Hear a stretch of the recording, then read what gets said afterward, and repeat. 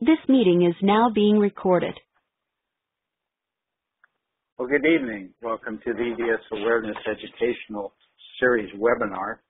My name is John Furman. Before we get started and introduce our speaker, I want to go over a little agenda for you, who we are, what is our program, upcoming events. We're going to introduce our speaker for this evening, Cynthia, and then we'll have a Q&A session. So again, my name is John Furman. I manage the National EDS Awareness Program based in Cincinnati, Ohio.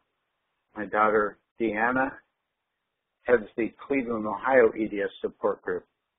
She was diagnosed with EDS in 2008, the same year my wife passed away with breast cancer. I was a caregiver for my wife who struggled with undiagnosed EDS for over 30 years. So we introduced our program at the 2012 EDF conference to help EDSers form independent local support groups and spread EDS awareness in their communities. We've started over 70 groups to date. Each group is given their own free website with a link from the directory and map. We receive feedback that conferences provide valuable information and social opportunities for many who cannot afford physically and financially, but many of us cannot afford physically and financially to attend in person. So we decided to bring the speakers to you through the free EDS Awareness Educational Series. We meet every first and third Tuesday, typically at 7:30 Eastern Standard Time. All programs are free. The meeting announcements and, where possible, the webinar recordings will be posted on our website at edsawareness.com for later replay. You can receive email announcements for future sessions by requesting the free report on our site. Tonight's presentation is sponsored by Body Support Store, where you'll find over 250 products selected by EDSers for EDSers. The store is the only funding for our program, and it usually covers our monthly web fees. So please visit our store and check out the helpful products that we sell.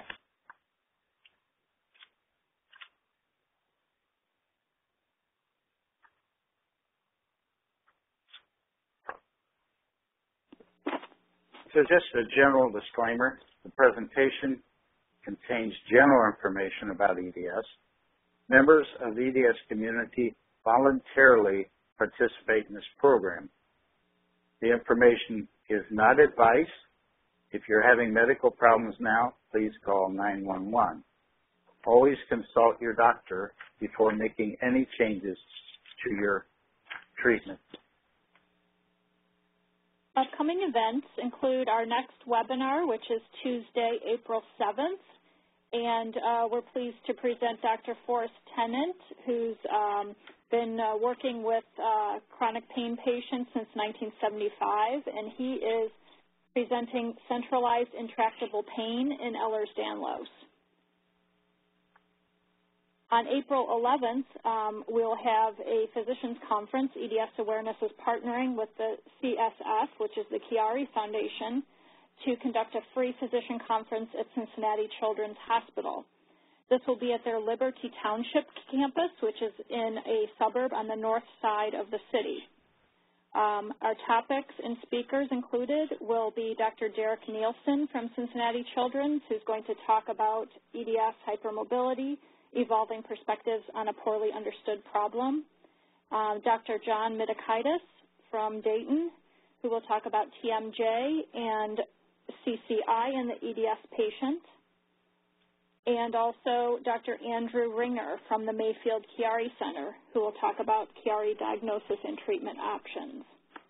Look at our website for more details. For those attending live tonight, there will be an opportunity for Q&A after the presentation. Add your questions at any time by clicking the Q&A icon at the top of your screen. After typing in your question, click the orange button to submit. Our speaker tonight is Cynthia Allen, and Cynthia is going to talk to us about the Feldenkrais method and other approaches to improve function and ease. She has been working in holistic practices, healthcare management, and organizational consulting for over 25 years. Cynthia is a certified Feldenkrais practitioner and certified Bones for Life teacher and trainer. She's a senior trainer in movement intelligence and the co-author of Integral Human Gait Theory, and she teaches Gait Wild Human Potential workshops. She works with people of all ages and levels of function at her facility, Future Life Now, which is located in Cincinnati, Ohio. And she sees clients and also teaches CE courses throughout the U.S. And with that, I'm especially pleased to welcome Cynthia. We're looking forward to your presentation. You're going to see your slides are loading on the screen. I'm going to go ahead and turn over the microphone to you. Thank you so much, Deanna and John. I appreciate it, and appreciate the wonderful work your organization is doing in making things available. And I'm working on my screen share right at the moment. It should take just a moment to pop up here. Okay. And I was first introduced to Cynthia by a pain management physical medicine rehab doctor down in Cincinnati, and he was very knowledgeable in EDS and has suggested that I might try Feldenkrais. So I've been a Feldenkrais practicer here a little bit, and I've really seen a lot of good come from it. So it's a good thing to have in your toolbox, and I'm really excited to have Cynthia here with us tonight. Great. So I think my slides are up now. They are. Okay. Wonderful. Thank you, Deanna. Thank you. So words like Feldenkrais and Somatic are kind of large, and I will be talking about what they mean. But if I were going to just encapsulate in a nutshell what it is I do, I'm really an expert in helping people learn how to move with greater ease. And I'm not an expert in Ehlers-Danlos, so I think you're used to having people who are clinicians by background in most of your talks. I've looked back through some of the past and upcoming ones. So this might be a little bit different for you, but I'm hopeful that you will find it very enjoyable and beneficial. So my objective for this time together is to explain the Feldenkrais method and related approaches, to discuss the underlying principles that promote healing, provide you with a felt sense, an actual brief experience of these approaches, and then also just to give you another possibility so that you will have some hope about what else you can do for yourself and to make the other interventions that you're receiving more likely to even be more potent. When you come to the Q&A piece, I would really love for you to tell me what is interesting about the discussion as well as your questions, about the lecture as well as your questions. And also when we come into movement opportunities that I lead you through, I hope you'll take a moment after that to drop a note about what your experience with that is.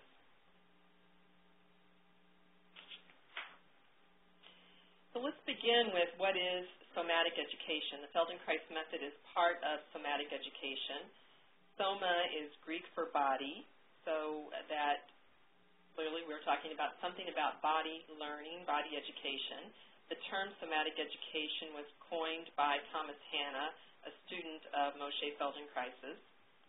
It describes a body of work where the principles of learning through the living body or living through the learning body are all shared.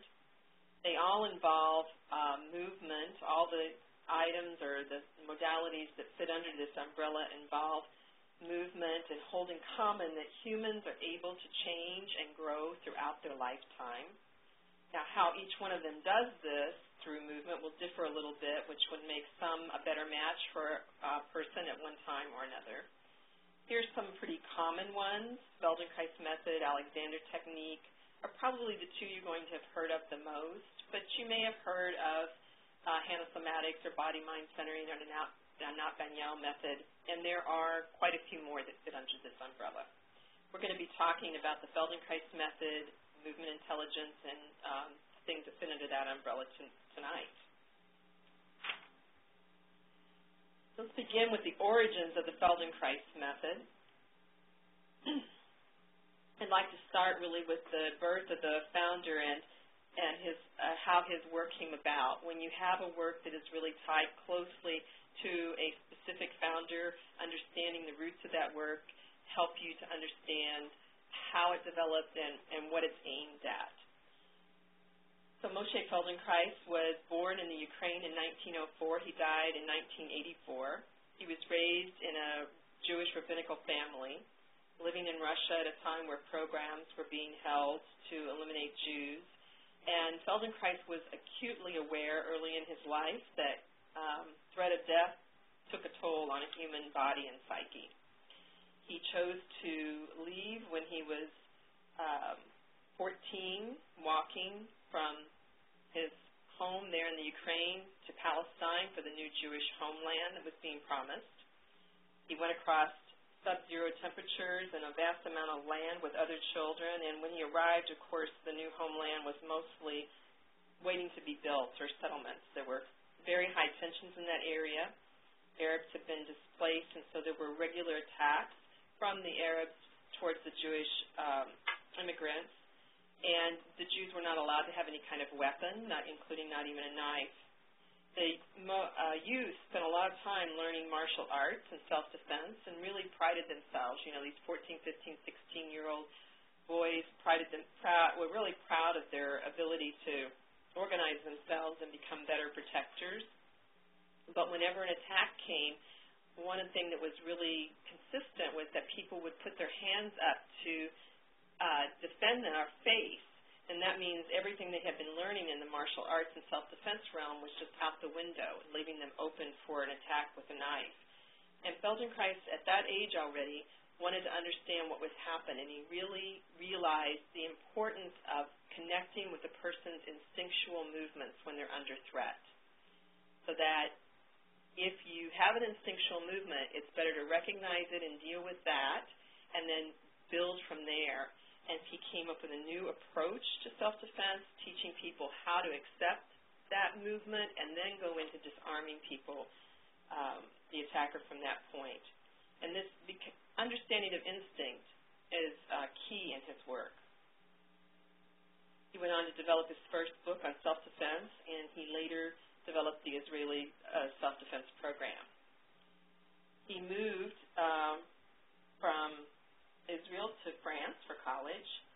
He eventually got his, not only his undergraduate degree, but he went on to Sorbonne and got his degree in, his doctorate in general science. While he was playing soccer and being a very active young man and an active scientist, he hurt his knee in a very severe way, and in fact tore all the ligaments and injured the meniscus. So he really had an unstable knee that was not at all reliable. Surgery at that time would have only allowed him maybe a 50% success rate, which he called, as a scientist, no better than fate. And then if that came out even okay, they said he'd have a stiff knee the rest of his life. This became a really important piece for him. So while he was interested in movement up to this point, now he was highly motivated because he was not able to walk well and didn't really know how his life was going to play out.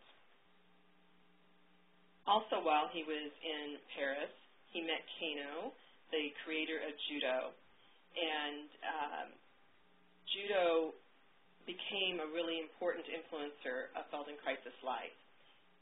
Kano invited him to become the first Westerner to really bring judo into the West, into France and beyond, and Feldenkrais really picked up that mantle. During the day, he was working at Curie Labs. At night, he was teaching judo to the rest of the scientists, and I don't know about you, but I kind of think it's fun to think of Madame Curie studying judo. And to go along with that, he was working on submarines, working with radioactive materials and the development of the very early radioactive atom bomb elements. This is also the time, of course, when the Nazis were starting to encroach into Paris.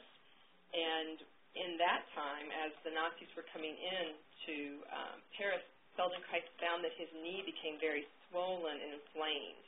And this is another pinnacle time for him where he realized, oh, emotions, stress, even past trauma can really have a profound effect on the physical body.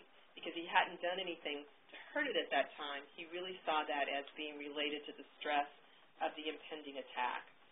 As they invaded Paris, he and his wife escaped from the city with a task of carrying a suitcase full of nuclear secrets out of the country. After the war, Feldenkrais decided that instead of returning to work at the Curie Labs, he was going to really pursue movement and awareness. He had already participated in publishing several books by this point. He was very interested in autosuggestion and the study of how deep relaxation or subliminal thoughts were helpful to people in turning around their lives. Also, very interesting aspects that influence his work. Over time, what happened for him is as he began to really work with his own knee situation more and more, he developed not just from working with his actual knee, but to working with his entire self. So in the beginning, he talks about how he worked with his knee in a way that was a little bit more like a surgeon might work with it, piecemeal, and he got very good results initially. But then he slipped and fell and injured it again, and he felt like, oh, my gosh, I'm back to where I started. He said, I just didn't really think that I hadn't really been thinking about myself as a whole person.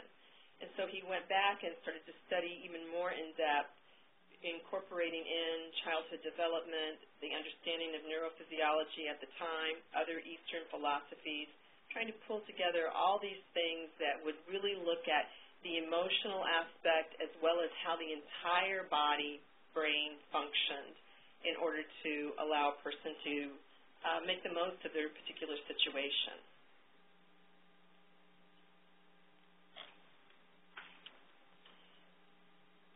So he said, I believe that the unity of mind and body is an objective reality. They are not just parts, somehow related to each other, but an inseparable whole while functioning.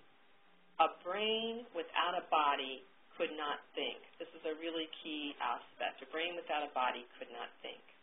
Well, what does that really mean practically? We're extremely used to thinking in our particular culture about the anatomies of detail or chemistry, and these are incredible advances that are really important in being able to further medicine. But it's also very easy to get highly compartmentalized. And when we get too compartmentalized, when treatment is driven in that way, we're often left with a bag full of unexpected and unwanted effects. So because the Feldenkrais method is not a treatment, so I'm not a clinician, I'm an educator, and I help people learn about themselves so that they become a better expert on themselves than I could ever be.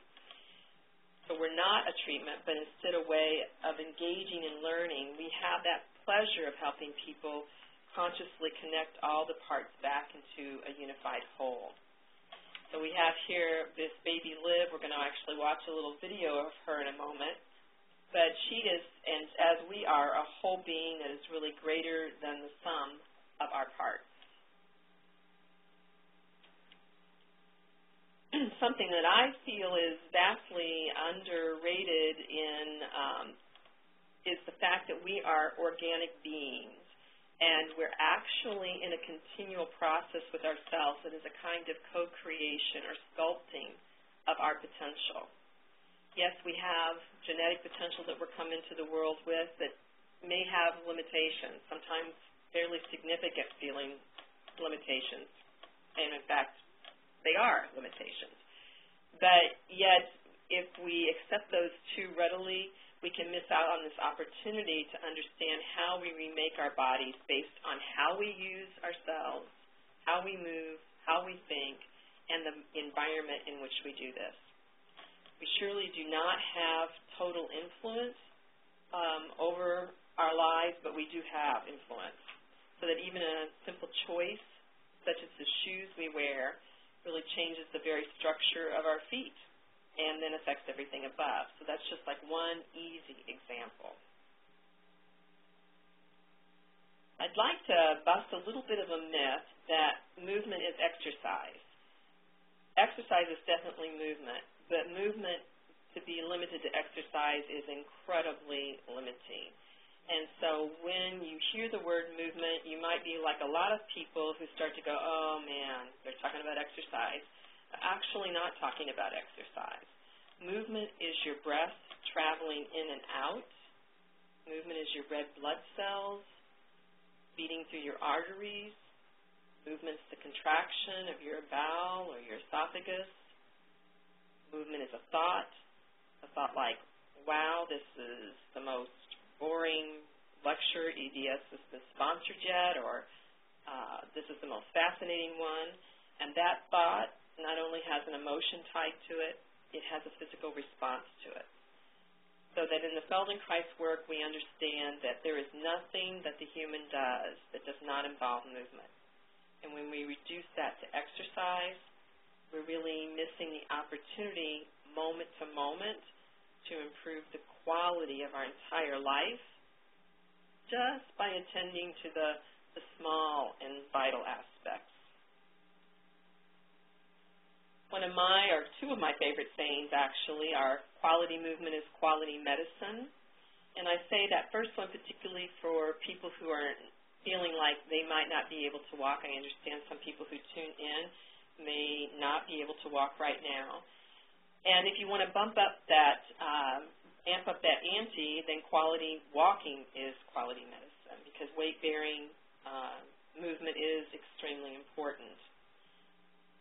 So for me, the movement for the sake of movement is not enough. You see that I put the words quality in here.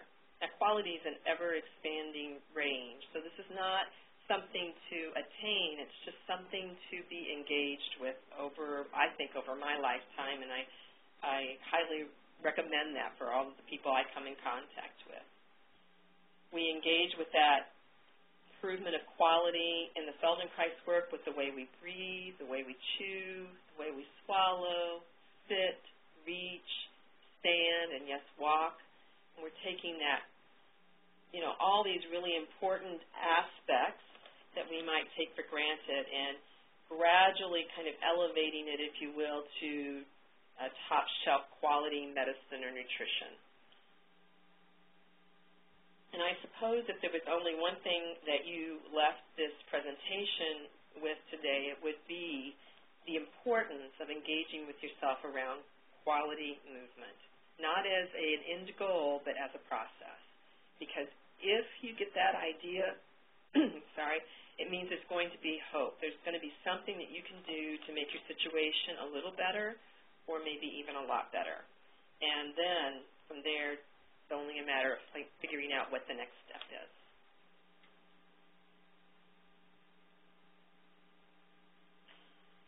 In the Feldenkrais method, we explore in two main ways. The first one in this slide on the left, functional integration, is individual sessions. And in these sessions, a practitioner is customizing the session according to the client's goals and their situation.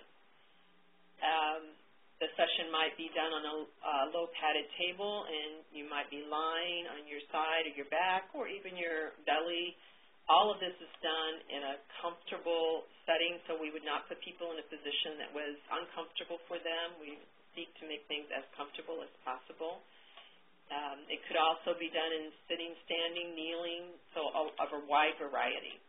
Sessions would involve touch, gentle touch, gentle movements led by the practitioner, but also verbal cueing, how to sense, how to feel, and also using verbal ideas, verbal directions to help the client integrate movement themselves more directly. In the group format on the right is an awareness through movement class. These classes are verbally guided, and You'll see here myself standing up as I'm guiding students. They do not need to see the practitioner teaching. We don't model it because we want people to discover from the inside out. I suppose if I was going to call somatic learning a particularly shortcut way, another thing I would say is it's learning from the inside out as opposed to trying to move like someone else. Because we know that each of us are very unique. And what's most important is that we each discover what's the unique way in which I can move in this moment that feels right for me, that works for me. So we're going to take a look here at a lovely video put out some time ago about baby Liv, exploring the process of movement and really the process of making herself. I mean, she was born knowing that knowing at some level that she was going to remake herself. Without movement, she's not going to map her brain. And she does this just so lovely. There is words to go with this video that are words that you would hear frequently in an awareness through movement class. And there's a beautiful quality to the way that she moves that I want to give you just a sense of, because this is how a really good Feldenkrais awareness through movement session or class would work. And I just accidentally hit the wrong button. Here we go.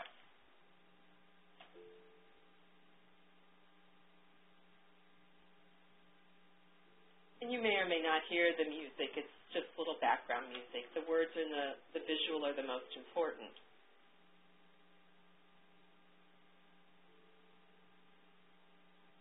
All her attending to herself and her experience.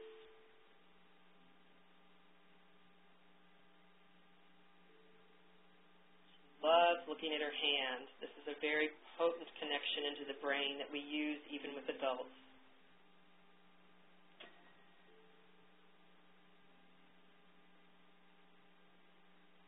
She's feeling. Her brain is getting a sense of her feet, her hands for the first time. Finding out how she can use the ground.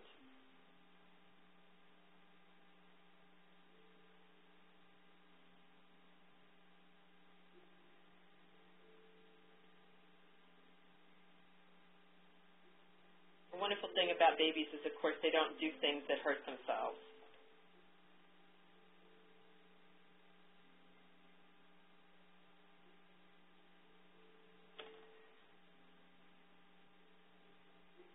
Her movements are kind of random in the beginning. She doesn't really know what she's doing. She's just playing. She's feeling, learning how to use gravity.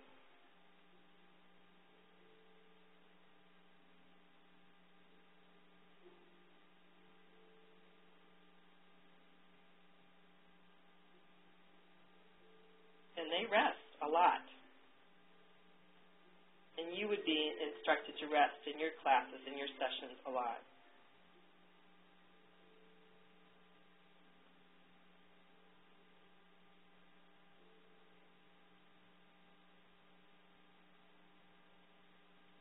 About to do a roll there. And she doesn't know she's going to roll. She's just organizing her eyes and her hand, and she's just looking for something she wants.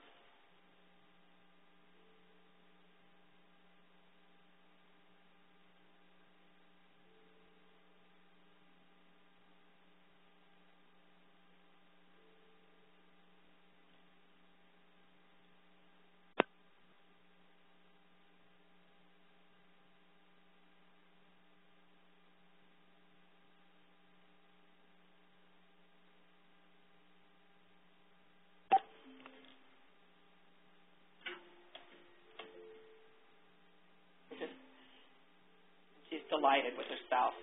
And that's what we would hope to have happen for you in Feldenkrais classes and in your private sessions, whether it is about your breathing or your chewing or your swallowing or navigating, that you would become delighted with yourself.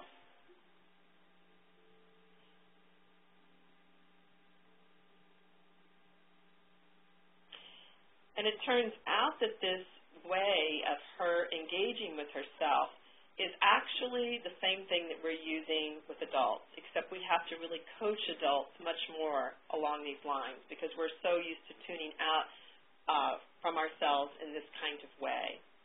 So I'm actually going to lead you here in a moment on a short little version of a Feldenkrais Awareness Through Movement session. And to do that, I want to give you some cues for how you can stay safe. So we go so slow. I mean, slow, slow, and slower is a great way to go. Move and stay in a very small, comfortable range. We are not about end ranges of movement, but we almost like to play in the beginning initiation of a movement more than we like to see how far we can go. If you find that something I suggest is not within your easy, comfortable range, you can use your imagination. The brain really doesn't know the difference between an imagined movement and a real movement. This is something that athletes know, and they use their imagination all the time, so you can take advantage of that powerful aspect of yourself. And an injured or painful area can often be helped by moving a distal area, something that's really interesting. So instead of moving a painful area, we sometimes move a distal area. We're going to be working with the pelvis a little bit here in this first movement exploration. So for an example, if you have pain in your shoulder or your neck, you might think, what's this going to have to do with my shoulder or neck? But it does, because everything is connected. And by moving somewhere else that's a little further removed, we can often affect that injured or painful area much more potently, I would say almost always more potently, than if we were to work with it directly. And tune into your breathing so that you can notice perhaps that you hold or you change your breath so that you get a signal, oh, hey, that's for doing something a little bit less. So I put up a little peaceful picture here for you. But actually, because this is a Feldenkrais lesson, you're not going to see me doing the movement. You're going to listen to my guidelines for doing the movement. It would actually be better if you were to look away from your screen for a moment, and I'll tell you when to look back so you don't looking into that bright light. If you're in bed and you're holding up an iPad, you would set that down beside you in a way that you could still hear. If you're sitting in a chair at a computer, that's great too. And you could come forward on the chair as long as you're comfortable sitting unsupported. And your feet are flat on the ground, about pelvis width apart. If you're lying in bed, I would bend your knees and put the feet on the bed and your knees up towards the ceiling. And we just start with just noticing your rear end on the surface. If you're sitting, it'll be your two sitting bones perhaps, or your two buttocks that you notice. If you're lying, it's the back side of your pelvis. And just feel your breath for a moment. Your breath arising and your breath falling. Just nothing to change, only noticing. Now begin to do a little movement of tilting your pelvis in such a way that the low back would arch a bit. And then you come back to your resting position where you were. Remembering, we go slow, we go small. Again, just barely tilt your pelvis a little bit in a way that your low back arches a little. If you're lying down, it would come away from the bed. If you're sitting, it gets a little further away from the back of the chair. And then you release that. Take a pause, and when you're ready, do that simple movement again. Yeah, that's it. Now, come back to the resting position, and now you're going to do a movement with the pelvis that allows the low back to round back a little bit towards the chair or the bed. And then you come back to your starting position again. Only going to the rounded, slightly rounded, it's a very small amount. You feel your tailbone is kind of tucking under a little. And you come back again to the neutral position. Good. maybe just one more of that, either in your imagination or actually do the movement, and then pause. Now we're going to connect this two movements. You tilt so that the belly is coming a little towards the knees, the low back is arching. And just notice the cues that I'm giving you that help you know what kind of movement are you doing. Are you doing the same one that I'm talking about or not? And then you tilt in such a way that the tailbone rounds a little under, like it's going to point a little more towards the nose, and the low back is rounding back. As you come forward on the sitting bones, the back is arching a little bit, the tailbone sticks out behind you a little. You're starting to rest a little more towards your pubic bone. Your pubic bone is starting to tilt a little bit towards the floor. And when you come back on your sitting bones, the tailbone rounding under a little bit, the pubic bone is sort of facing a little bit more up the wall or towards the ceiling. Good. Now begin to notice if you're doing the movement in any way that coordinates with your breath. I'm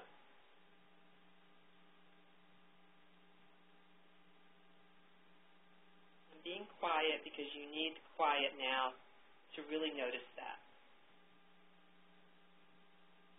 Are you tilting forward, back arching, tailbone sticking out a little on the in-breath or the out-breath? Or are you rounding the low back a little bit, sitting back a little more towards your tailbone, tailbone coming under on the in-breath or the out-breath? Or were you holding your breath? Okay. So pause with that for a moment. Just come back to a neutral position. And just feel your breath. Don't change it. No need to change it. It's a very non-judgmental work. We don't have to make things right. Just allow your breath to come up, flow in. Allow your breath to flow out.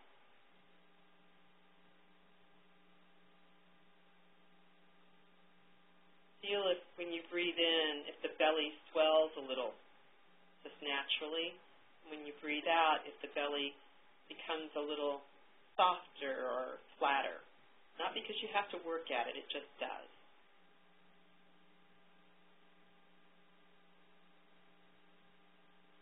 So let's connect the pelvic movement now in one way with breath in this little short time. As you breathe in, go ahead and let that belly get nice and full with its breath in, letting the belly come towards the knees, the low back arches just a little bit. And then as you breathe out, shift your weight towards the tailbone, rocking back on your sitting bones, getting a little shorter, the low back rounding a little bit. Take a moment just to coordinate that with your breath, very gently. Sitting or lying on the bed, pretty doable. Definitely doable in your imagination. Doing 2 or 3 or 4 movements.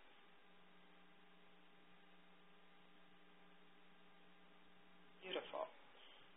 So just let that go and just feel yourself now in sitting or in lying.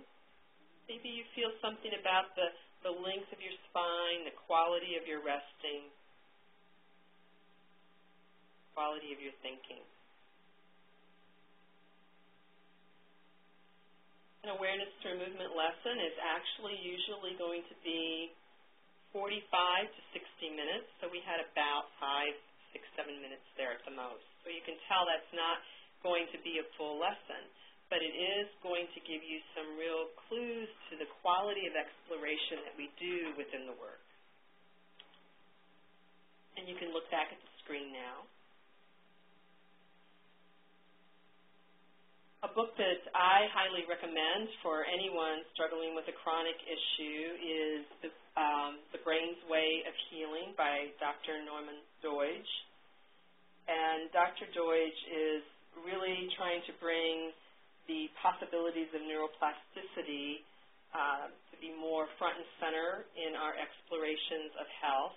He does happen to feature 2 chapters about the Feldenkrais method as one of the ways to work with neuroplasticity in his book, but there's other modalities presented well there too. And he just does a beautiful job of helping anyone, I think, understand how the incredible capacity of the brain to keep changing its form and function throughout our life can be a benefit to us in all situations, but particularly in highly challenging ones. He provides within his book core principles of the Feldenkrais method, and so you have a really nice resource to go to, and also one that I think is maybe a little more objective in our own materials. I thought I would use his principles. So the mind programs the functioning of the brain. The mind is really putting together everything that the brain and the body is doing and feeding it back and somehow making sense out of our lives. A brain cannot think without motor function. This is one of the things that we talked about earlier. So we cannot think without movement. Awareness of movement is key to improving movement. This is kind of a big statement, but your sensory system is intimately tied to your movement system. So using self-awareness and monitoring of the experience makes improvement in the movement system itself. Feldenkrais had a thing he liked to say that you can't do what you want if you don't know what you're doing. And this is an aspect of using your awareness to improve movement. Differentiation builds brain maps, and we do differentiation by trying to make the smallest possible sensory distinctions.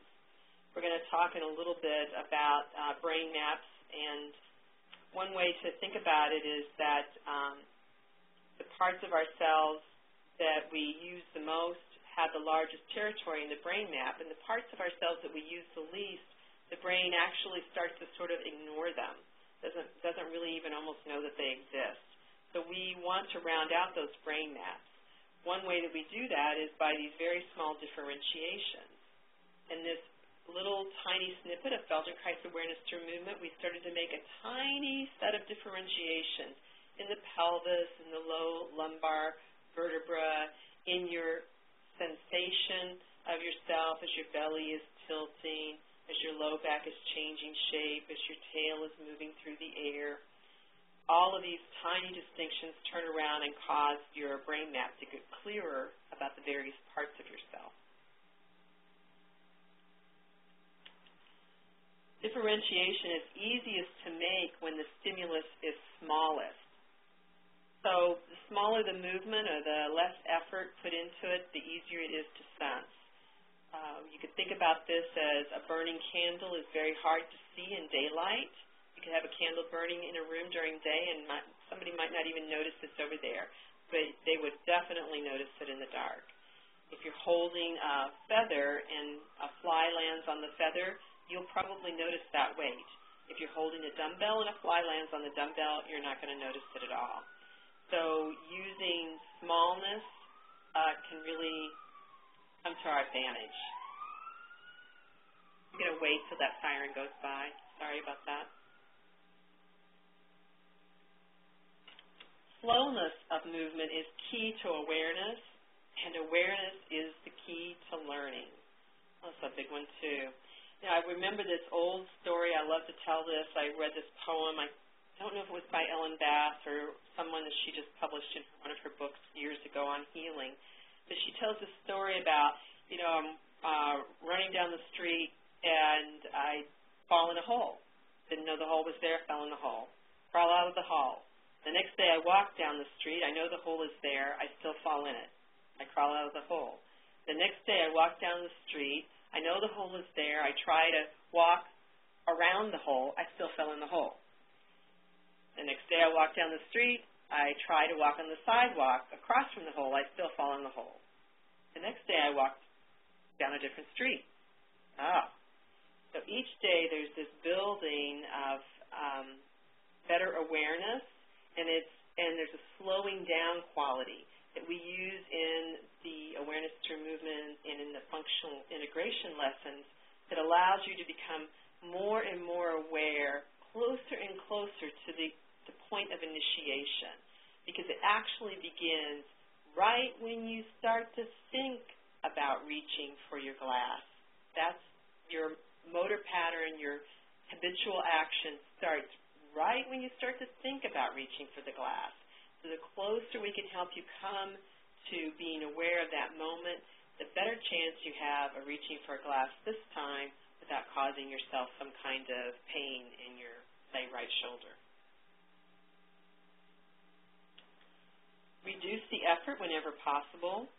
This is a biggie. We need to calm the nervous system. Calming the nervous system reduces the level of noise in the background. It allows the pathway to being able to really observe and listen to details. Very difficult to observe and listen to details when there's a lot of additional jitteriness, pain, or muscular effort. We want to open that doorway to doing something a truly different way instead of the habitual one that's kind of outworn its welcome. Errors are essential. This is really different. Errors are essential. No right way to move, only better ways. You probably have experienced a lot of guidance about, hey, there's a right way to do this exercise, do it this way, let me show you how to do it, this is the way you need to do it. Well, we are very different than that. We want to encourage you not to try to move so much correctly, but to move very many different ways, just like Baby Liv did. And for you to be able to notice which feels better, which leads to a better outcome for you. This mapping of variety is a lively brain. It's a brain that has resiliency and an ability to choose between more than one way to move at any given time. Random movements provide variation that leads to developmental breakthroughs, and we actually got to see this in Baby Liv. So babies are not thinking about rolling over, they're just experimenting with sensations and movement, and they don't even really know why their arm is swinging through space, but then suddenly their eyes are maybe following their hand, and maybe they hear a noise over there, and maybe a couple of hours or 2 days or 3 days before they had learned something about pressing with one foot on the ground, and suddenly it all comes together in a series of accidental moves, and they've rolled over. Now their brain really takes note of that, for sure, and starts trying to figure out how to recreate it. But in the beginning, it's just accidental. So you could have random movements that to you might seem like we're guiding you in something that's nonsensical, but your brain will make sense of it. Even the smallest movement in one part of the body involves the entire body. Whoa. So a breath in, a breath out involves the entire body. Swallowing involves the entire body.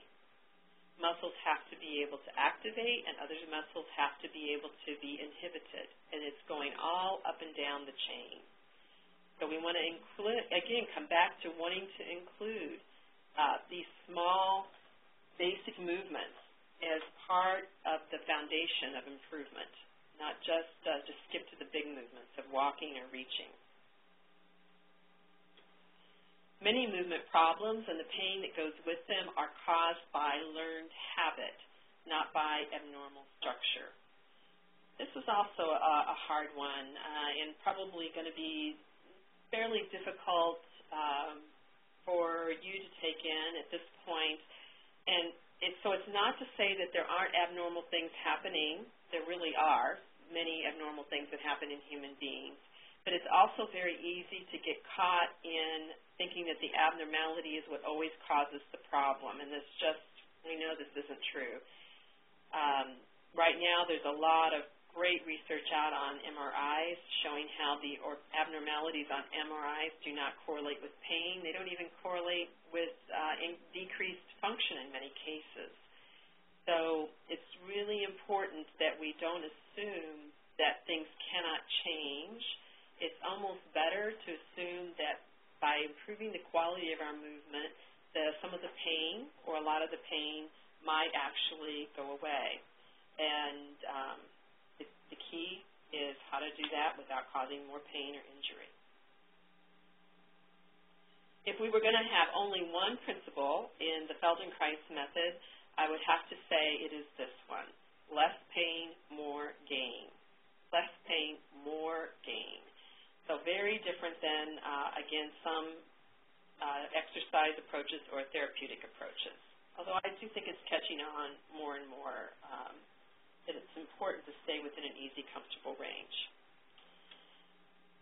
Also within the Feldenkrais method, that's something that's maybe quite different for you, is that we emphasize bones and joints over the muscles. Feldenkrais felt that bones and joints were much easier for a person to map. They're kind of more linear, more solid. Muscles go every which way, and they also have quite a lot more of them in the body. So that the messages that we can feel and send through sensing and mapping our bone structure is quite potent. And I think this is one of the reasons that you're going to find a somatic approach like the Feldenkrais method, or we'll talk also about Bones for Life and Walk for Life, to be particularly effective for you. It takes it away from the problem areas that you're used to focusing on and allows you to find something sturdy that you can count on. Anytime we can defocus from a problem area and recruit unused aspects of ourselves, we've clarified our brain map and we're increasing our resources. Here are some variations on functional integration sessions with two different people I've worked with in the past. So this gives you an idea that functional integration, the private sessions, can look a lot of different ways. And again, in a private session, it's really the practitioner's job and yours to explore together what's going to be right for you given your situation and not only on the physical level, but what's your personality, what's your goals, your hopes, what is it you want to be able to do with your life, or just to be able to do even today that's different.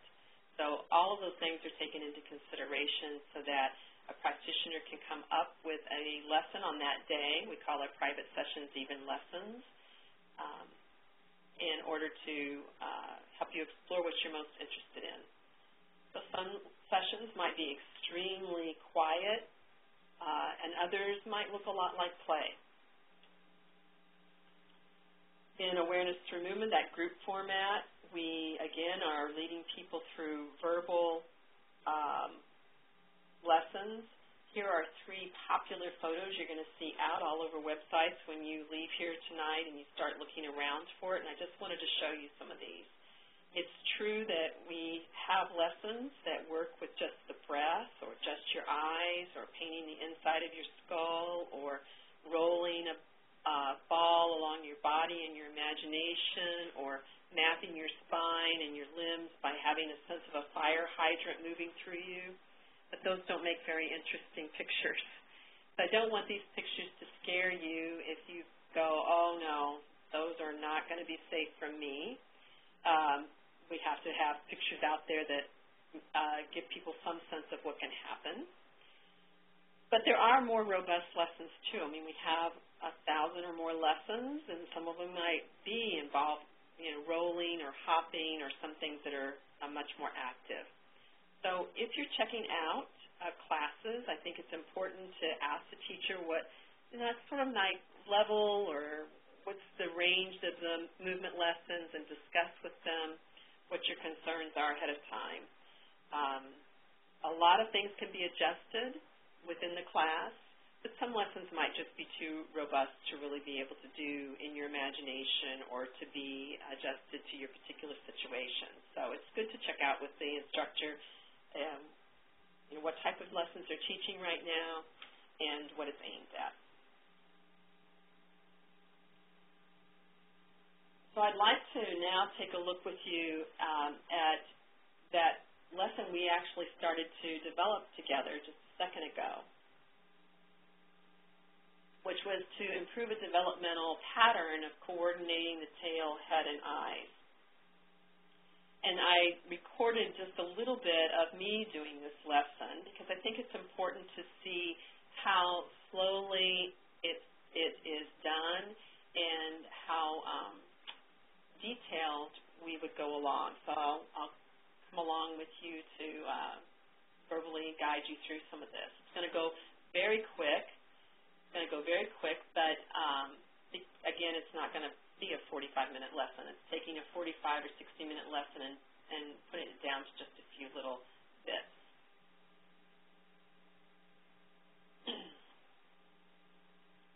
So here, I'm sitting and just sensing, and you would be guided again in this sensing of yourself. And then there's an instruction being given to do a very small movement of rounding the low back, and you can see the movement happening here between the two white bars. But already, it's starting to expand just a little bit. Now, that would have taken maybe 15 minutes to get to. And even though there's this expansion now going up all the way to the base of the skull, there's still a very small, gentle quality about it. And there would be some aspects in here just as you experience to pay attention to your breath, and the sensation of weight shifting even on the feet, and what's happening in the chest and the breastbone. Jumpy here, I'm not sure why. And then we would introduce another element, such as the eyes. You might be able to come back later and just actually pause this and play with some of these elements. I would pause it each time a new element was introduced. So here the eyes are traveling along the floor and then up the wall and then starting to come up to the a little bit higher than the wall even. And now there's a differentiation. So the eyes are looking up. The head and eyes are looking up as the pelvis is rounding under. So.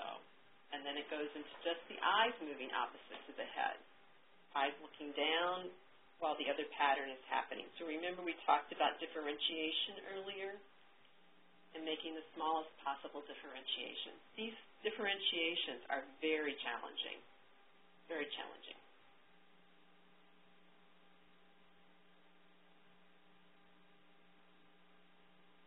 Now, also in the Feldenkrais awareness through movement lessons, we do quite a lot of them on the floor, or that means that there's a lot that you can actually do in a bed.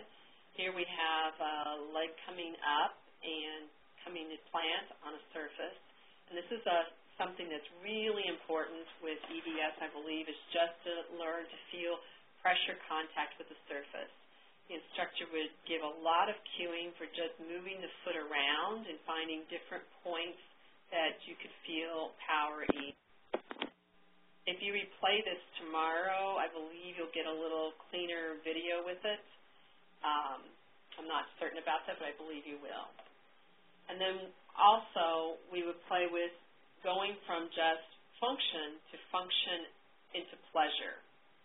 And I wanted you to get a sense of this, that, hey, there can be really pleasurable movements that develop.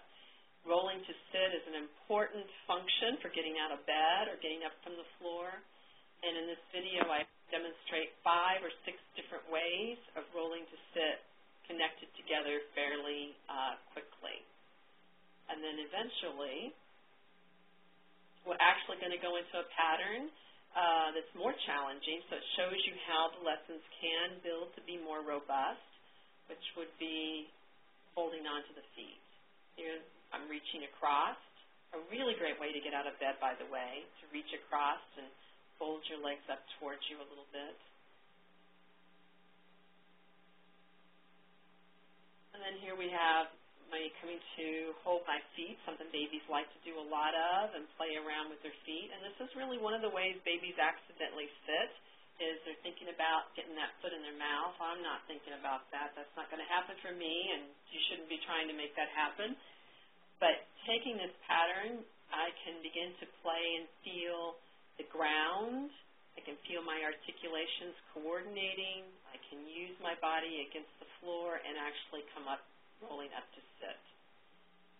Using the ground surface is going to be really valuable for you with EDS. being able to feel the parts of yourself against a surface like that is going to be very helpful. Now, I chose to be unpadded here because of the type of thing I was doing. I didn't want the pad to distract you, but you should be on a padded surface. You should be comfortable.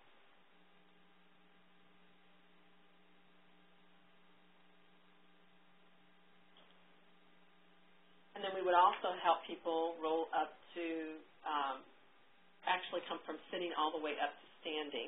And again, a lesson like this, rolling to sit, holding the hands, that might take place over a number of lessons before that was even on the table to explore. So that gives you some ideas, again, about how slowly we're doing a lesson, what the quality of which we're doing a lesson is like. So I'd like to give you another opportunity for another movement lesson. And again, I think this can be done whether you're sitting or lying in bed. Also, if you can look away from the screen, that'll be helpful. And I'll tell you when you can look back at the screen again. This one's going to be just a little bit longer than the last one. And it's going to deal with something that an awful lot of people struggle with, which is easy, comfortable rotation of the head and the neck. So as you're sitting or as you're lying, and maybe you could close your eyes so you're not looking at bright lights, and just again, just come to feeling the length of your spine, however that is right now. Feel your head attached to your spine. Feel your neck as it attaches into the upper back, your two shoulder blades, and begin to just turn to the right, so look to the right in whatever is your easy, comfortable range. Please don't strain. Do not cause yourself any pain. If you're lying in bed, that'll be more like a roll. It won't actually be a turn. It'll be more like a roll, rolling of the head. And just notice where you're looking, what you see. Open your eyes for a moment. Notice what you see, and then close your eyes and come back to your starting position. And do that one more time and feel what's the quality of the movement feel like in your neck muscles. What do you sense there? Is it comfortable, easy? Does it kind of have a little jumps and starts, or does it feel really smooth? And again, come back to the middle. And now roll or turn your head to the left.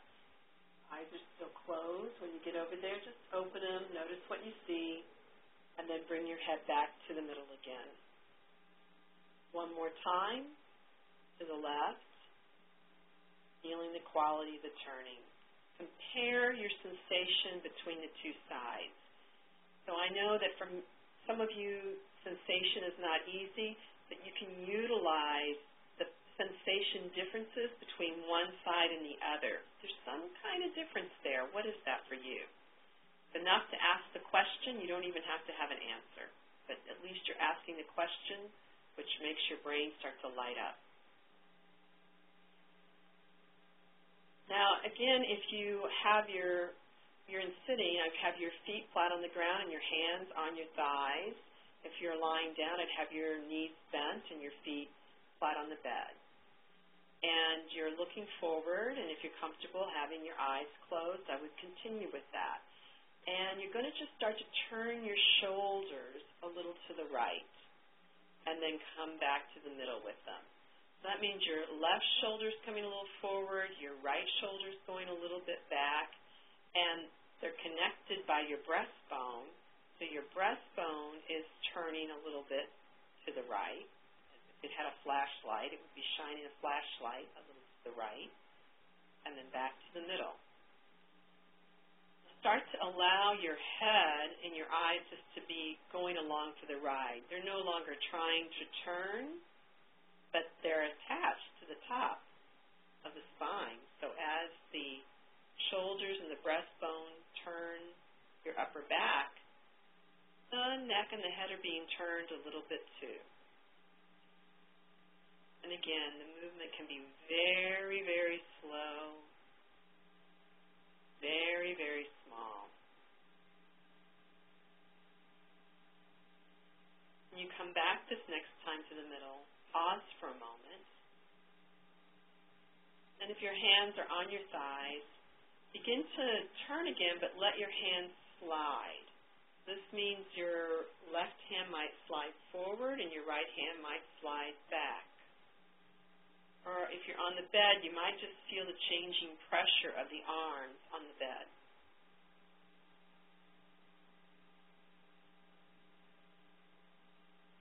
Can you do that movement and attend to your breathing? That the breathing is easy and uninterrupted. Just very simple.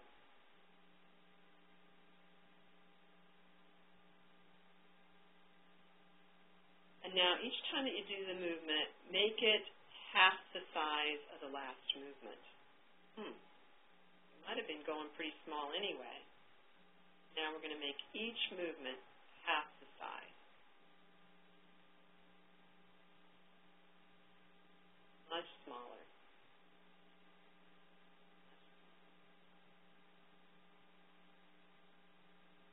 Good. And then pause.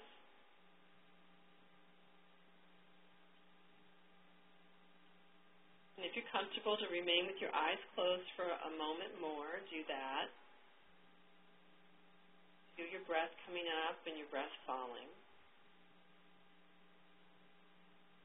Now with your eyes open or closed, have them looking forward in space. It's really, if you've got a lot of bright lights from the computer, it'd be great if you can keep them closed, but that may not feel possible. So you're going to leave your eyes looking forward in space, but now you're going to let everything else turn just like it was before. So your eyes stay looking forward. They don't get to go to the right with you. This is a big differentiation movement. The shoulders are turning. The hands are sliding. Your nose is turning a little bit. Breastbone's turning a little bit to the right and back. But the eyes stay forward the entire time. Always good to have a little sense of humor about these kinds of movements. There would be no value to them at all if they were really simple to do. It's really the process of waking up the brain to go, hey, I got some parts here, parts I hadn't been thinking about in a while. And then come back, front, close your eyes again, hands on your thighs, and just turn again, letting the hands slide, letting the shoulders turn, letting your upper back turn, noticing now how your weight is shifting in the pelvis. You're actually weighting more heavily on one side of your rump as you turn, and then it changes as you come back. If that's not true, you can just ask yourself, could you allow the freedom in your spine and your body for that to be possibly true? Good. Then come back to the middle. Open your eyes as you like. And with your eyes open, just turn to look to the left and notice where you're looking now and what the ease and the quality of turning is like. Back to the middle. Turn to look to the right. Notice what your ease and quality of looking is like. Turning to the right. Come back to the middle. And I imagine that you've got some improvement.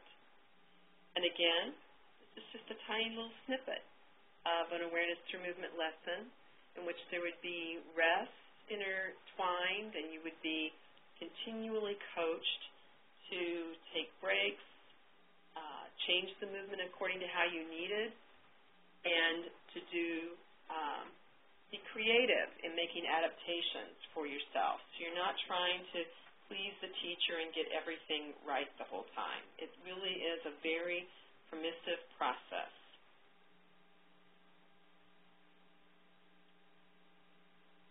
So you can look back at the screen now. I'm really looking forward to hearing how some of the movement explorations go for you in the Q&A. Something I thought might be helpful to talk just a minute about is to stretch or not to stretch. And We are not real big fans of isolated muscle stretching. Animals do not seek out how to stretch their hamstrings. I suppose you could say they're not smart enough to do so, but you certainly see them rolling around and doing plenty of spontaneous full body stretches, and they play, and they get a lot of stretching in the process of living out their life. There is, within awareness through movement, opportunities for a light stretching sensation, but it occurs as part of a movement pattern where stretching of a specific muscle is not the goal. And we like these coordinated ways of teaching the musculature how to activate and how to inhibit. When muscles know how to inhibit or rest or activate, when they know how to do that instead of being chronically contracted, they really return more to their natural length. Also, research has shown that stretching does not help with preventing muscle soreness in exercise. It really doesn't work as a warm-up for preventing of injury before exercise. Flexibility does not necessarily equal success in movement. Not everyone is meant to touch their toes, and if you want to do something like sprinting, you're going to need to have hamstrings that have got some propulsive force in them, so they're going to be short. And last, I'd just point out that there has been a study of Feldenkrais awareness through movement, which looked at it versus stretching for hamstring flexibility, and I put references down below here for these things that you can look up on your own if you like. And they found that there was almost a 6% gain in those who did Feldenkrais awareness through movement versus the control group that was doing stretching. So for us, it's not so much about lengthening a specific muscle, but about how can we increase the functional use of ourselves. The aim of a person that is organized is to move. The aim is a person that is organized to move with minimum effort and maximum efficiency, not through muscular strength, but through increased consciousness of how movement works. And that's really what we're about, increasing your own consciousness of how movement works for you. I also like to talk a little bit about movement intelligence work by Ruthie Alon. Ruthie is now in her mid-80s, still a very active teacher of her work. She developed an umbrella of work based on her 50 years of experience in the Feldenkrais method. She studied with Dr. Feldenkrais, one of his original students, and has highly respected within the Feldenkrais world. She's always been known as one of our more flexible instructors, more flexible movers, and you might even find some beautiful videos out on YouTube called Movement Nature Meant that are done by her, I think, when she was in her 60s. As she was in her 60s, actually, going into her 70s, she noticed that her posture was not what she wanted it to be, even though she was a flexible mover. She didn't feel like she was aging with the kind of strength that she wanted. She was diagnosed with osteoporosis, and that was a surprise to her. And so she started to ask herself, well, what could I do to reinterpret Dr. Feldenkrais' work along the lines of power, uprightness, and alignment? So it's not that the Feldenkrais work doesn't address these issues, but she was just looking for a more direct pathway to getting there than perhaps the Feldenkrais work does. I would say, in my opinion, the Feldenkrais work does emphasize flexibility a little bit more than does Bones for Life, which for you could be really very valuable. And that's why I wanted to present this work as well for you. So Bones for Life, I'm going to show you just some differences. I hope this video will come through well. Some differences in Bones for Life that you will notice. What we're going to be showing is the use of not being just on the floor, but putting the feet or the hands on the wall. This kind of constrained surface makes a really big difference. Okay, let me that again. Yeah, there we go. So when you can limit the various ways that the body can interpret pressure, it helps a lot. So if you have hyperflexible joints, having a surface behind, a surface off of which to move, makes it much more difficult for you to get movement lost in a specific joint.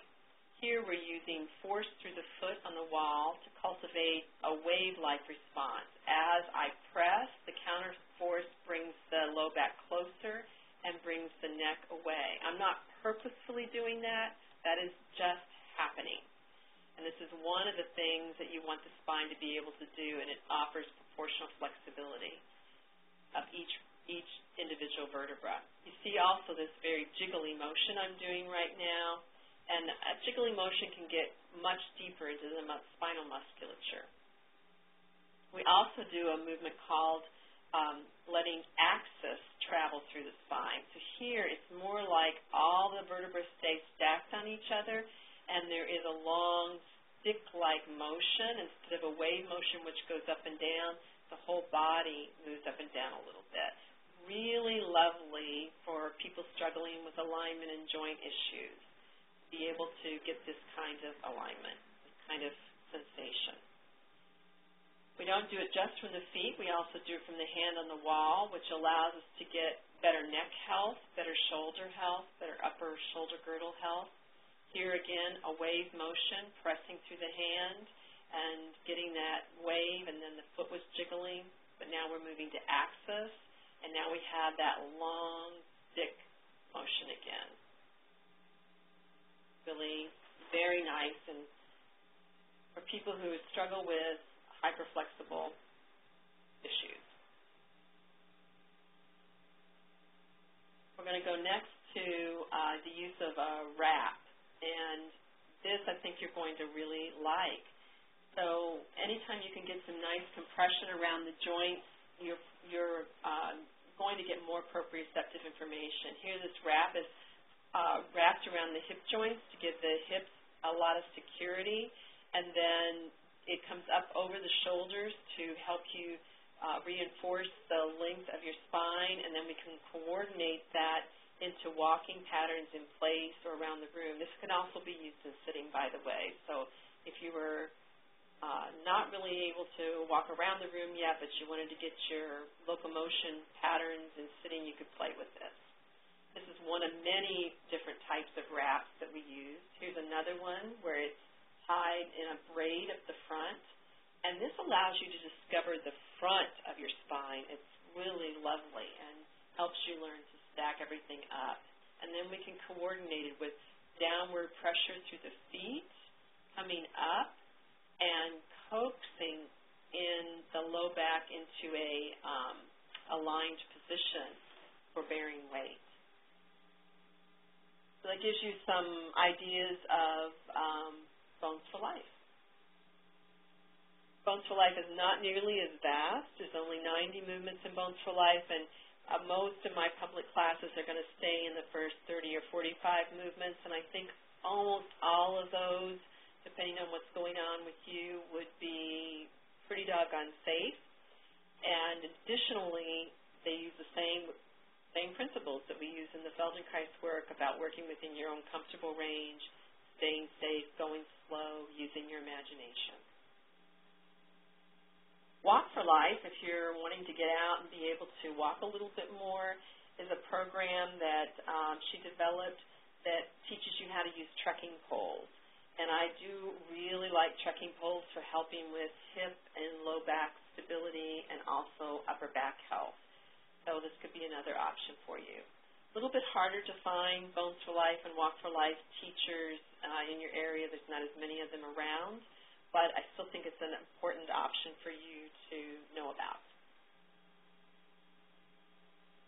Well, how in the world do these approaches work? It's a great question, isn't it? And these approaches are really designed to capitalize on neuroplasticity, and that is this potential that virtually every person is capable of learning. Every person is capable of learning. The brain can and will change and form and function for the better if it can get good information to use. We do this through calming the nervous system. We improve the internal communications through that calming by asking potent sensory questions, by feeding in new information that really grabs the brain's attention through these differentiations. All of this enhances your self-image, and we'll look a little bit at brain maps in a moment. We are deprogramming habitual habits. I mean, many of you listening are probably now 30, 40, 50, 60 years old, so you're pretty habitual in the way that you move, and it takes a little bit of skill to deprogram that and give you a palette of options. There's also a really nice element of critical thinking, learning to sense, think, ask questions, do the experiment, get the results, do another experiment that can really carry over outside the lessons into your movement patterns in life. The brain map, or as I would call one brain map, the homunculus. This was a way of mapping the body as it's represented within the brain, discovered by Wilder Penfeld. And he used electrical stimulation of the brain to figure out what parts and how much of the brain was devoted to different areas of the body. And he found that, if a person uses their hand more, they end up with a very large area of the brain devoted to the hand, and typically the mouth, the tongue for feeding, the nose, the eyes, pretty large in representation. It's different for each person, but this is somewhat typical of a Western society. And it's a great example of use it or lose it. That is, if you do not move an area of your body, if you have no awareness of it, your brain really starts to almost not know it's there. It doesn't even give it any territory for activating it. The good news is you've got a plastic brain. You start to use it, and we can start to bring that back into your body map. So I think this is something that Feldenkrais work is particularly good at. Somatic approaches is particularly good at, is helping you get things back into your image of yourself, into your brain, so that it is available for your use. And I'm glad you're going to be getting a discussion on pain next month, because you really can't talk about changing movement patterns without talking about changing the pain maps of the brain. I've got several resources here that I would recommend that you read down here at the bottom that are all excellent. You just can't get enough of what you don't want sometimes, and pain is along those lines, chronic pain. I'm going to make a differentiation here between acute and chronic pain. There's wonderful research being done on this now. Something that we've been taught in the Feldenkrais work that research is showing is, hey, pain's demanding, and when it lasts over time, the brain starts to produce more and more of it, and you can't even trust it after a while. The brain is so literally changed by it that that homunculus picture that you saw, well, the pain starts to take over larger and larger areas of representation in the brain, and those areas need to be available for actually learning new movement, for example. We don't want it to be consuming more and more. Pain's valuable when it helps us know about a current acute injury or a pattern we shouldn't do, but it's not valuable whenever it's something that's actually not going to cause us injury and it just keeps producing it over time. And it just turns out the brain is, again, plastic, so it can tend to get caught up in, rightfully so, it notices pain in the beginning, and then it can get confused and start to produce pain messages over time that are not helpful. So we don't want to get rid of that, but we do want to start to reduce it back to what its normal function would do. In Feldenkrais, we do that through, again, going very, very slowly, lowering the general tone, helping people learn to move without pain, but perhaps even more importantly, we do it by introducing new novel movements that the brain really likes to pay attention to. And that starts to reroute some of the resources, and this is how I believe it's happening. It starts to reroute some of the resources away from the pain signal and to this new discoveries. I mean, we love new discoveries. This is great. So let's give it something new to discover. Another way that these approaches work is through proprioception. And I know that's a big word for you all and on your mind. Proprioception is a key aspect of movement, and this is your ability to know where you're at in space, as well as where your body parts are at in relationship to each other. Now, really, improvement in proprioception comes out of this neuroplastic system that you have, but I wanted to pull it out since it is such a big topic for you. Slow, gentle, novel experiences help improve your self-image as well as your proprioception. And proprioception, I believe, is really enhanced by an interplay between weight-bearing or compressive forces, range of motion, tactile sense, verbal cueing. So it's not just about range of motion. It's not about getting to the maximum range of motion. It's this interplay between weight-bearing and compressive forces and range of motion. So very, very important to be able to go back and forth between those. You do not have to be able to go to end range in motion to improve your proprioception. And in range to me means, for you, it will often mean going too far because we don't know when is too far for people who have a hyperflexible system. Often we are too far before we know it. So we use these really fine distinctions and somatic approaches for growing our capacity to sense. And as we become more skilled at feeling, we know, we feel, we sense not only our arm moving through space, but the bones of the arm moving through space, and then how those bones are connected and how those bones are even turning in relationship to each other. We can find ways to support that arm from the feet, from the pelvis, from the ribs. So very, very valuable, I think.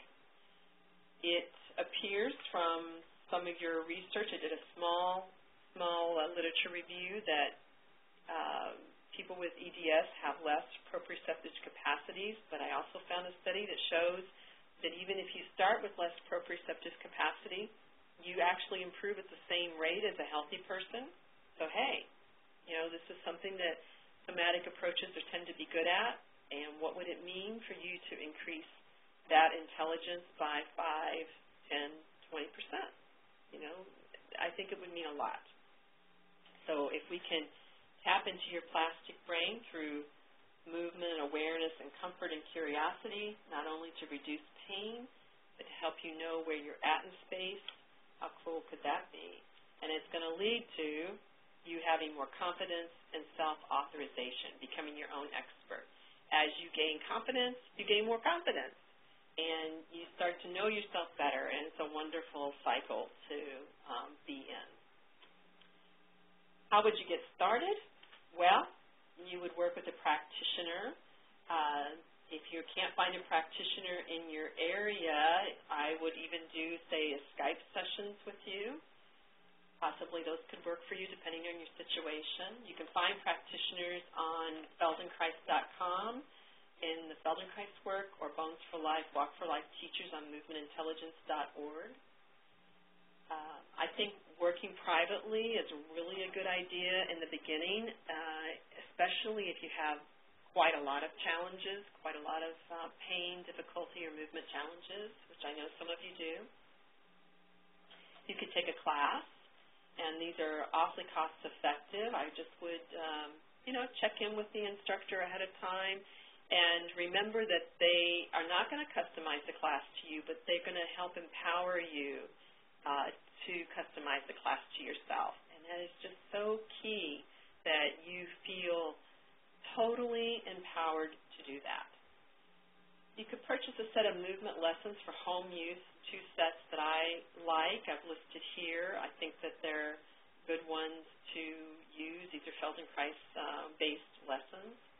And you could look for short video lessons online. I have some on my site, futurelifenow.com, although earlier today my site went down, and they're trying to get it back up. So hopefully by the time we're off this call, it's up. And you could also just look on YouTube for different types of short lessons. And again, remember, these are going to be short, simple. They're certainly not going to be substitutes for little further study, but I think you'll find them valuable and helpful, and why not take advantage of them. And some recommended reading I'd like to give you. And these things will all be present for you on the site, it sounds like, tomorrow, which is wonderful. So I think I'd like to just end with a quote that I think will mean something even more perhaps to you than it does to some people. What I'm after isn't flexible bodies, but flexible brains. What I'm after is to restore each person to their human dignity. So some really powerful words from Moshe Feldenkrais, and that is what I certainly would hope for you. Oh, we're going to be able now, I think, to go to Q&A. I think I'm going to stop. Yes. Thank you, Cynthia. Wonderful presentation. I really loved all the exercises, the examples that you put through. Can you see the Q&A section at the top? Just a second to figure out where that is. And almost back there.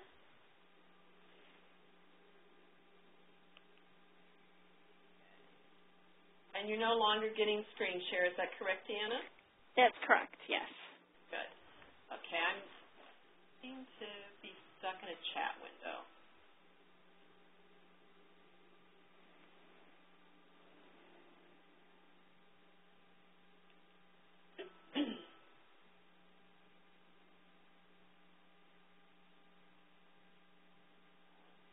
Getting a non-responsive page.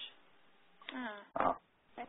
So I may need to close this down and rejoin because it looks like it's locked me. Oh, hold it. Here it is. Oh, good. Good. Okay. Okay, so I'll give me a moment here to read this question. Okay. Okay. So this question is from Teresa, or Tessa. Sorry, Tessa. So sorry. Tessa. Can these methods be used for patients with dystonia and Ehlers-Danlos? Dystonia being the secondary condition due to severe instability. Yes, Tessa, I believe that they can be. I would recommend that you start with someone as a private practitioner and not go to a class. And just go in the beginning for a consultation and maybe just some very, very light explorations for the two of you to get comfortable with each other. If you indicate you have severe instability, I think you want to just take your time for you and the practitioner to both feel your way into it. One thing for you to remember, or for anyone to remember, is we're trained in movement and being specialists in helping people learn how to move. We're not trained in individual disease processes. And, I mean, I think this is actually good news, although it may not seem like it to you, because what you want is our expertise in being able to really fine-tune and tailor something specifically to you, not your diagnosis, not only your diagnosis, you're more than your diagnosis, but to you and what you know about yourself and your desires and helping you learn more about that. Having said that, that means that when you go into a practitioner and you say your diagnostic terms, if they don't have another background, such as physical therapy or occupational therapy, if they may or may not have a lot of familiarity, and you may need to do some education on the topic. But what they are really educated on is helping you find your own unique way, safely, carefully. This is what they're really, really good at. Okay, let's see what the next one is. Okay, so Nadja asks, would any Feldenkrais practitioner be able to help an EDS person, or would they need additional training to work with EDS folks? I think that's really going to depend, Nadja, on the range of issues. So I myself have only worked with a very small number of people with EDS, and mostly in people who would define themselves as being hyper flexible. I have not worked with anyone with, say, cardiac involvement or skin involvement, for example. So I believe that if your situation is highly involved, you're going to want to look for a really experienced practitioner, or you're going to want to look for a practitioner who also has a healthcare background and would be more familiar with the details of the disease. However, again, you're really looking for us for some outside-the-box thinking and to help you learn about yourself more. So I would certainly at least explore it with whoever was available in your area. Okay, I'm going to the next question. This question is actually from a Feldenkrais practitioner who is fairly new, and she had someone come to her class with EDS, and when she coached her or coached the class to feel how they were distributing movement throughout the body, this individual responded a number of times that she didn't know. And is there any recommendations I have about that? Yeah, actually, the first thing I would recommend is don't assume that that's related to EDS. People have very different, not only sensory systems, but personalities, and when they come to a new class, our classes are so different than traditional classes that people don't know what it is they're supposed to feel first. And so they're often thinking they're not getting it right, and they don't value what they do sense. They just think it's not enough, so therefore they think they aren't sensing anything. So I have a client with post-polio syndrome, and I love she went to see a physician a year or two ago that specializes in post-polio issues, and she was presenting something, and he said, you know, it's really a mistake to assume everything's related to post-polio syndrome. I mean, a lot of things are just happening because you're aging, or the way that you're living life hasn't really got much to do with post-polio syndrome. So it's very easy to start attaching everything to that diagnosis. Having said that, do I have some ideas about how to help them feel themselves more clearly? And yes, I would use a lot more coaching about the surface, so surface contact. In private sessions, I would do more holding around the arm, the leg, the joint, and helping with intention and that beautiful Feldenkrais touch that we have, which feels into the bone.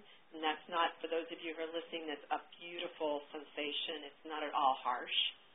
Outlining the bones, outlining the parts of the arm, the leg, the shoulder, with the intention of outlining the bone structure, putting light compression into the joints. I would also just encourage in class, and some of you may have experienced this in the little lessons here, when I would ask a question, you thought, you know, you ask it, but you think, I don't notice anything. I don't notice anything is an answer, and it's a perfectly good one. So if you can coach more differences from one side to the other, many times people won't be able to notice it without a difference. And also, if you can just encourage people that it's enough to ask the question. That process alone is starting to wake up the brain. So none of us are expected to have this intelligence coming into class. None of us. And there would be no point in coming into class if we already had it. So just continue to encourage people and play with it, and stay non-judgmental. Julie asks, how many functional integration meetings does a person generally need? Once or more than once. Yes, you're going to need more than one. I've had a few miracles where somebody came for one and they got exactly everything they needed in that session that they wanted in that session. But we're a learning process. Feldenkrais said life is a process, and processes go well as long as you have more than one way to influence them. We're teaching you a process. So I would recommend that you plan to start out with at least 6 sessions. And if you've got a highly involved situation, maybe even have in your mind up to 10, you should start to feel and notice some improvements, some differences, something that intrigues you pretty early on. But it's going to be different for each person and their sensory system. You definitely shouldn't feel like it's exacerbating or making your situation worse. And I don't think that you will.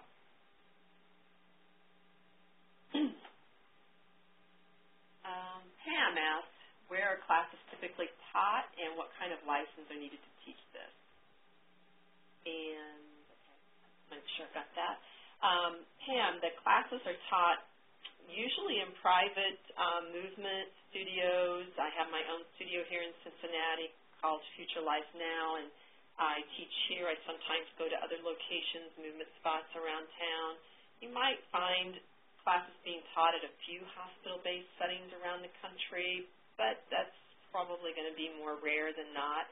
You may also find them being offered out of yoga studios, NIA studios, different kinds of movement-based studios.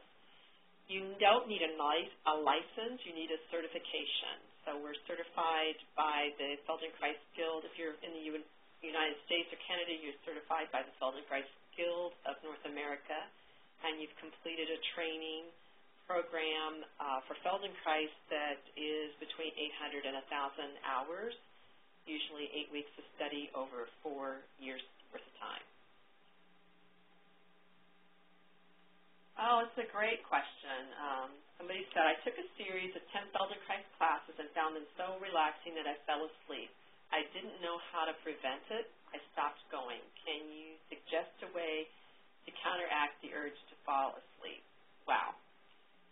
Yes. The first thing is you have to set your intention on staying awake if that's what you want to do. I actually think it's very helpful in the first beginning lessons for people to fall asleep, wake back up, do a little fall asleep, especially if you're someone who's been struggling with chronic pain. But if you find that you really are sleeping through the entire class, that's a different issue. And I would first check that out with the instructor. People often tell me that they are sleeping through a large portion of the class, and they slept maybe 60 seconds at the most. It just was such a deep, restful 60 seconds that that's how it felt to them. But I can see people fall asleep and stop moving and come back. And for most people, it's really short, really short. I do have a few people that off and on will sleep quite a lot, and usually I can tell these are people who really need the deep, restorative aspect of sleep. So what's happening is they're coming in, the nervous system is calming down, and their brain is really going into a deep relaxation stage. Dr. Deutsch actually talks about that in his book, The Brain's Way of Healing, how important this particular stage is. However, if you're sleeping through every class, basically the entire class of 10, I would first set my intention on staying awake. And then I would also maybe ask the instructor if after the body scan was done in the beginning, if maybe you could have a cue that you would agree on to help you become back alert again and go on with the movements. That's a great question. Are there any efforts, this is from Chris, are there any efforts to relate mindfulness meditation, as in the work of John Kabat-Zinn, to Feldenkrais principles of practice? Though there's many of us that relate the principles, absolutely. There's so much in common to the principles in terms of how we deal with non-judgment, observation,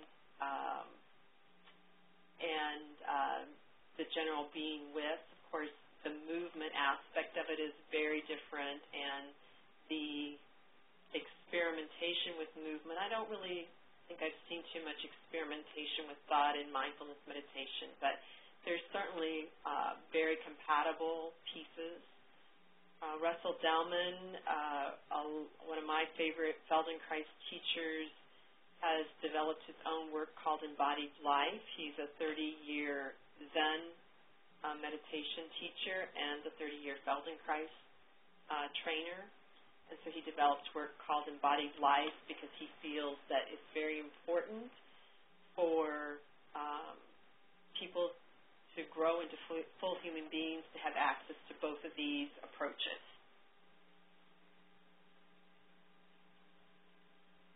Also from Chris, can you say more about how pain in one body part is affected by movement in a more distal part? Yeah, thanks, Chris. I appreciate that. That's a nice little complex question, but I'll try to make it not a complex answer. So you remember me saying that every part of the body is activated in some way in every movement, even say like the blinking of an eye. I know that sounds weird, but it's all happening more or less. And the better the coordinated, for example, the blinking of your eye is, the less overactivation you're going to get at some parts, and you're going to get everybody doing their job related to that eye blink. So it's easy to take a movement in a distal part, a part that's away from the injured area, and begin to move it, and that movement will travel, will certainly be felt and sensed in some way up in the injured area, but it's so far away that the brain doesn't have to guard against it. And you can really work in such a super fine way with the shoulder from the foot or with the neck from the foot. Today I was working through someone's foot, the new client, and doing a little bit of pressure, and I could see this response up in her neck that to me looks like she's had a past neck injury that she hadn't told me about. So I stopped and asked, and she said, oh, yeah, I had this whiplash injury that was pretty significant many years ago, and I'm really was glad that I hadn't been up directly yet working with her neck. It gave me a chance to work through her foot and see that response up there that said, oh, there's something really disorganized going on up here, and we need to take our time getting there. Hope that helps, Chris.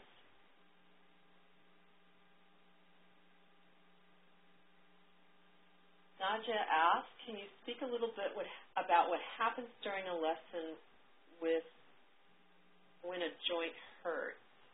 I have experience with Feldenkrais, but our fellow EDSers would benefit. I'm not really sure I understand that. So it sounds like you've had a lesson in which something was happening in it that the joint started to hurt as a result of what was being done. If that's the case, that's extremely important feedback to give to the practitioner. Usually there'll be like little moments of things coming up where people will go, I'm not sure if that feels good, and then half a second later they're like, oh, that was fine. Anything that is a downright pain, discomfort, it's very important that the practitioner be given feedback. Fairly rare, but if a person has a lot of chronic pain, it's going to be easier to trigger these kinds of things.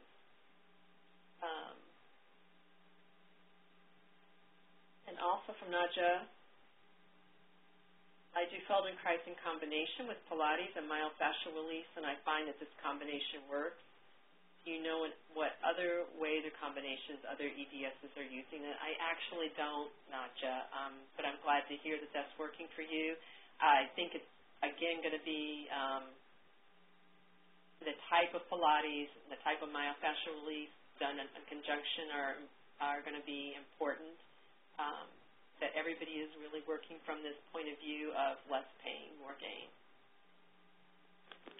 Are there any practitioners in the Chicago area that you would like to recommend to? There are so many in Chicago. So you're in a Feldenkrais-rich area, and I suspect the zip code is going to matter to you.